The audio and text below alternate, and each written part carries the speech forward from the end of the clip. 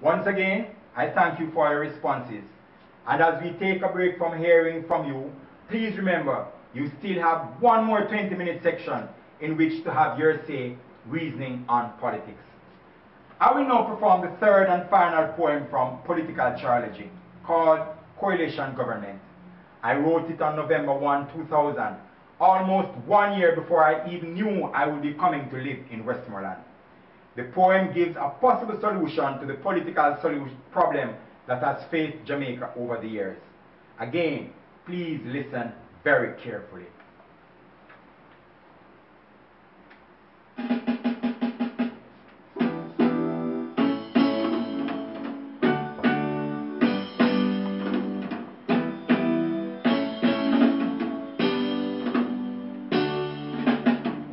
Vote independent if you want to solve the problem. Get up off the fence, your stance will make a big difference.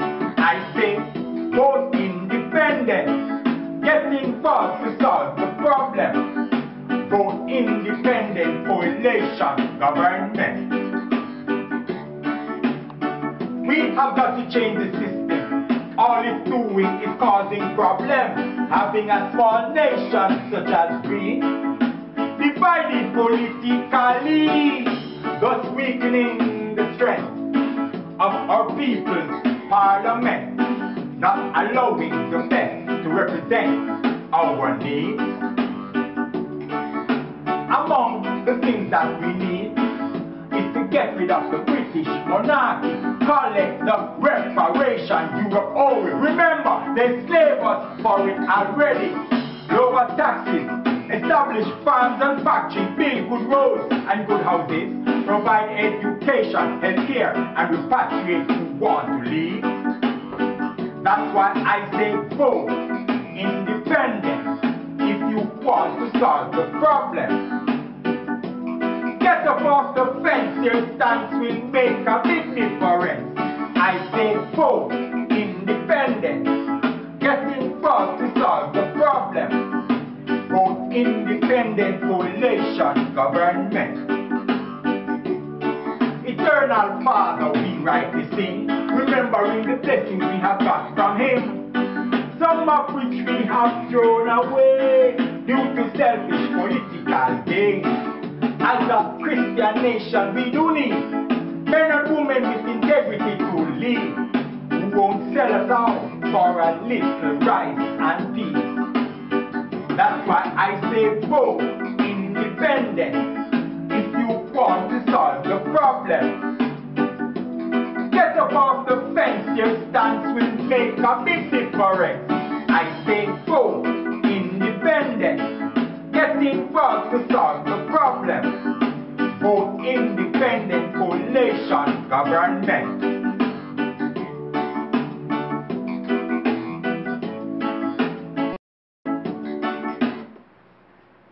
Again, let us examine the keywords. According to the Oxford English Dictionary, independent is defined as being free from outside control, not subject to another's authority, and of a country self-governing. Coalition is defined as a temporary alliance, especially of political parties forming a government.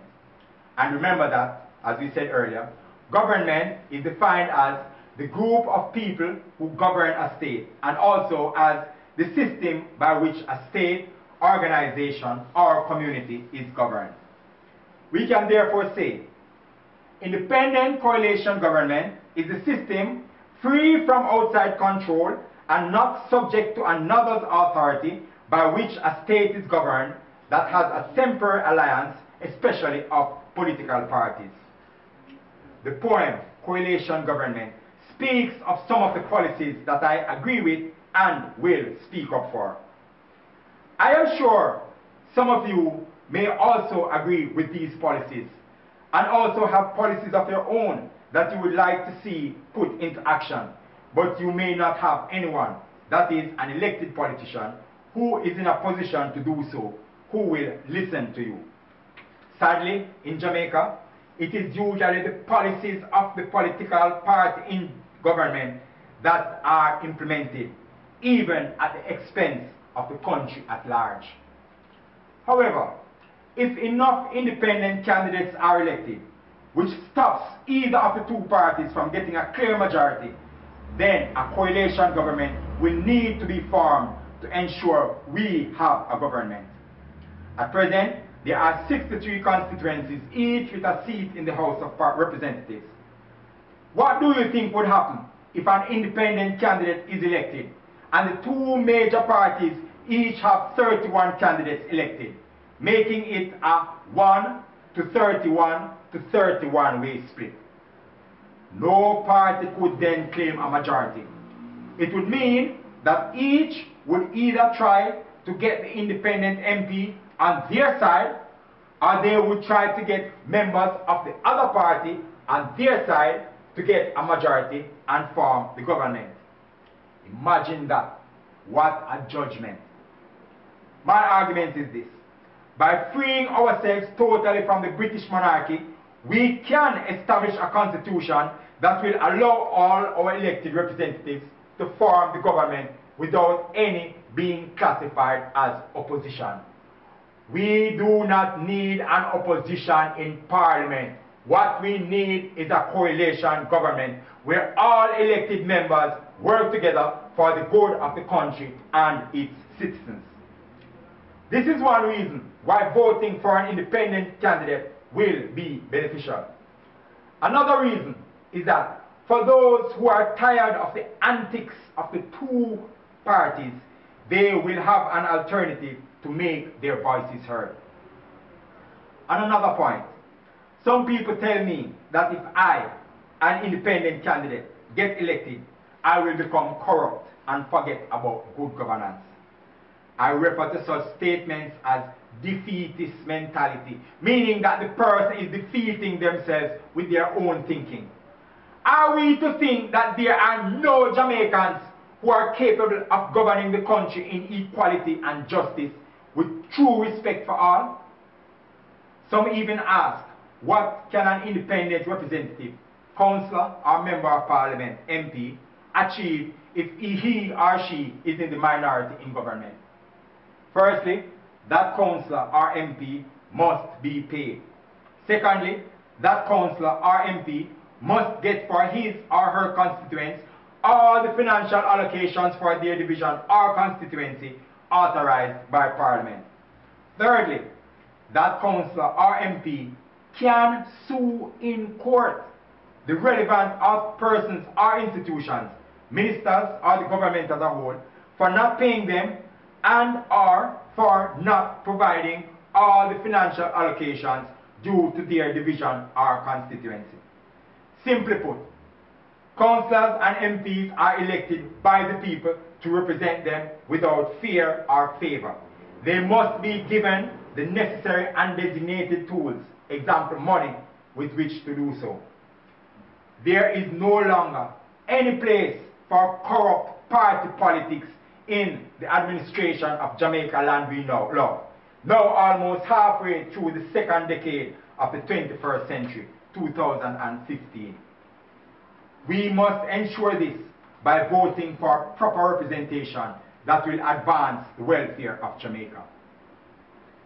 Another policy mentioned in the poem is reparation. This means compensation for a wrong done, meaning in this case that European countries that participated in slavery and the slave trade must compensate those of us whose foreparents were enslaved. This includes making apologies and paying money. Consider this. According to Messrs. F.R. Auger, A.S.C. Gordon, D.G. Hall, and M. Record in their 1960 book, The Making of the West Indies, the Spanish brought Africans to the West Indies as slaves as early as 1510, while the French in 1830 were the last to end the slave trade. The English participated in the slave trade from 1651 to 1808, while Denmark, Holland, and Sweden also traded in Africans as slaves. They further state on page 67, and I quote, "It is thought that during the whole European slave trade, a quarter of which was concentrated on the West Indies, no less than 20 million Africans were sold out of Africa. End of quote. 20 million Africans sold out of Africa. On page 90 of the 1971 book, A Pre-Emancipation History of the West Indies by Dr. Isaac Duncan, we read that the British Parliament passed the Emancipation Act that came into effect on August 1, 1834, that abolished slavery, but with the provision that, and I quote, slave owners were to be compensated for the loss of their property in slaves, and a grant of £20 million was allocated by the British government for this process, for this purpose. £20 million, 20 million Africans. It is estimated that 651,915 Africans were enslaved in the British West Indies at the time of emancipation on August 1, 1834. But none of them received any compensation for work they or their foreparents did. Not to mention the atrocities of killing them. This is a shame on England and an injustice that must be corrected. We are now at the third and final section for audience response, which will last 20 minutes. I may sound like a record that keeps skipping back to the previous section of the group, but I must repeat again, I shall not be held accountable for anything you may say, as what you say will be totally your doing and not mine.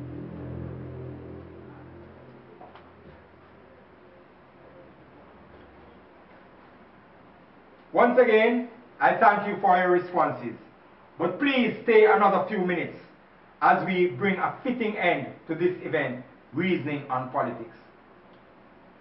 In closing, we must always be thankful for the goodness of our Creator. And a good way of doing so is to respect ourselves and respect others as well, every time. The last word in this, our Reasoning on Politics, comes as a question from national hero, the Right Excellent Marcus Messiah Garvey, who said, "Where can we find in this race of ours men who truly know themselves?" I will say it another way. Where can we find in this country of ours, Jamaica, men and women who truly know themselves? I am one of those who have positively answered that question, which is why I was an independent candidate in the 2012 local government elections, and why I plan to be one again in the next elections, local government or parliamentary. If you share this view and want to volunteer to help me get the message to those on the voters list for the Whitehouse Division and the Westmoreland Eastern Constituency who are not here, then you may text your name, address and telephone number to me at 865-4240 or email me at HAILEMI. Okay. Once again, I thank you for your responses. But please stay another few minutes as we bring a fitting end to this event, Reasoning on Politics. In closing, we must always be thankful for the goodness of our Creator.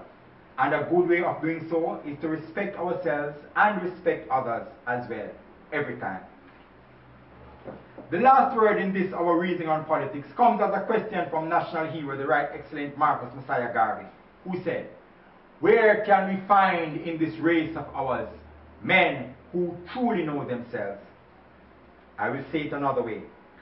Where can we find in this country of ours, Jamaica, men and women who truly know themselves? I am one of those who have positively answered that question, which is why I was an independent candidate in the 2012 local government elections, and why I plan to be one again in the next elections, local government or parliamentary.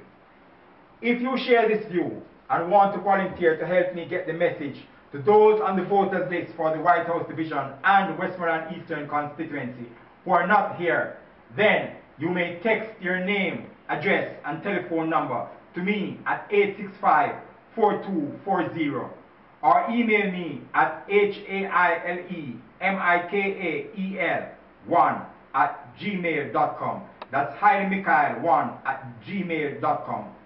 I will then get in touch with you, and together with the other volunteers, we will ensure the voters of the Whitehouse Division and Westmoreland Eastern Constituency know what to do on election day so as to get proper representation. Remember, your vote is your right, so please use it wisely. Also, if you are a member of a church group, a school's PTA, a youth or community club, a service club, or any other group or organization, and you want me to share this message with your other members, please let me know, and I will make arrangements to do so, even if you live outside of Westmoreland.